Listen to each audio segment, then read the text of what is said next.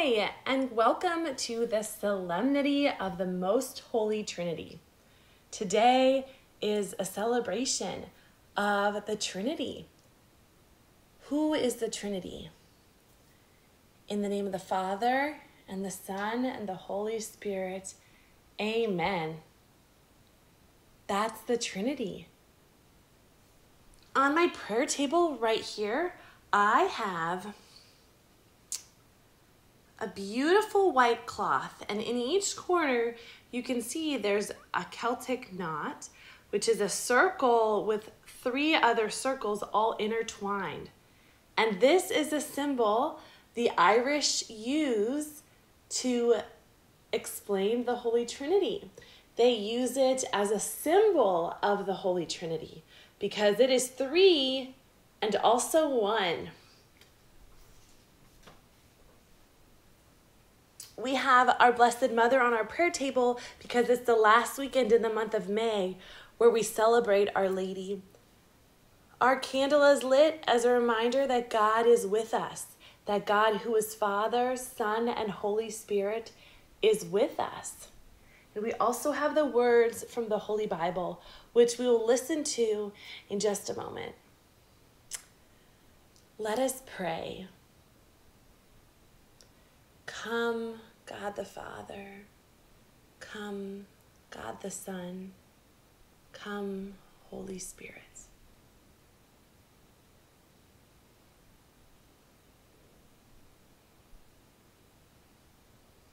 Amen.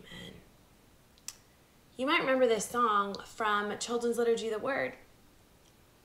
1 for God the Father, 2 for God the Son, 3 for God the Holy Spirit. God is 3 and God is 1. Will you sing that with me? 1 for God the Father, 2 for God the Son, 3 for God the Holy Spirit. God is 3 and God is 1.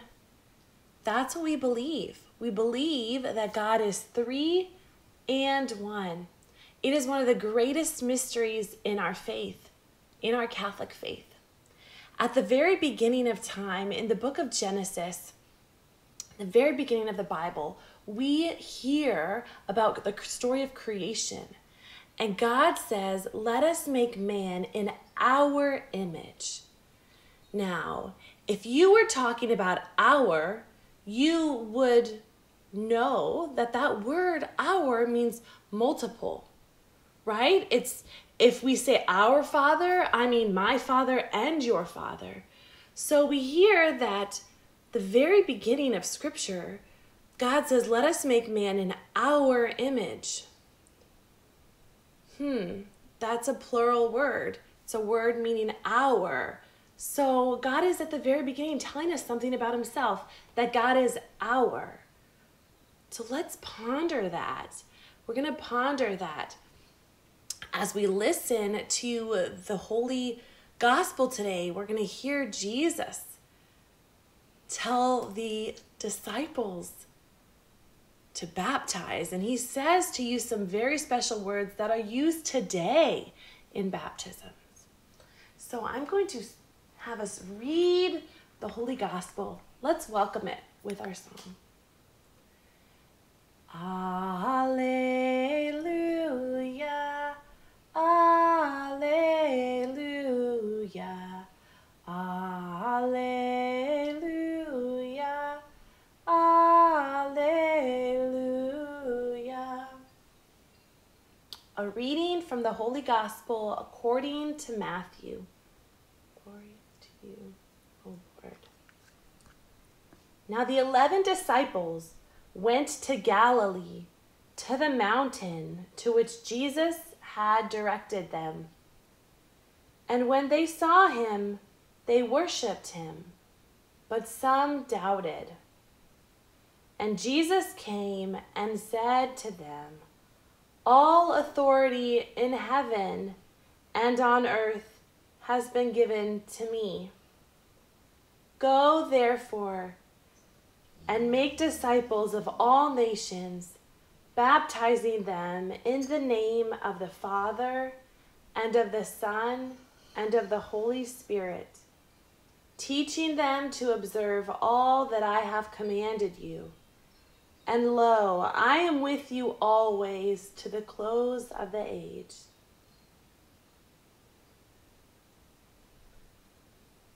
The Gospel of the Lord. We say, praise to you, Lord Jesus Christ.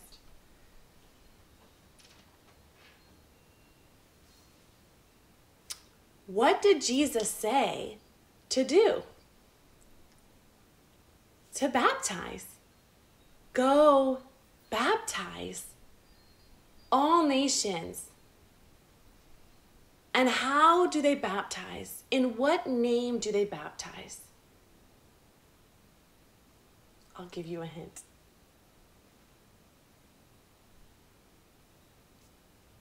In the name of the Father, and of the Son, and of the Holy Spirit. And today, that is how babies, adults, teenagers, older children, grandparents get baptized. That is how they're baptized, in the name of the Father, and of the Son, and of the Holy Spirit. When water is poured on their head, it's poured 3 times in the name of the Father, and the Son, and the Holy Spirit. Wow! We share that baptism with all who were baptized before us, with everyone that's ever received the light of Christ that we received at our baptism. They are all members of the Catholic family, God's family. God himself is a family. That is one of the many amazing things about our faith, is that we have a God who is a family.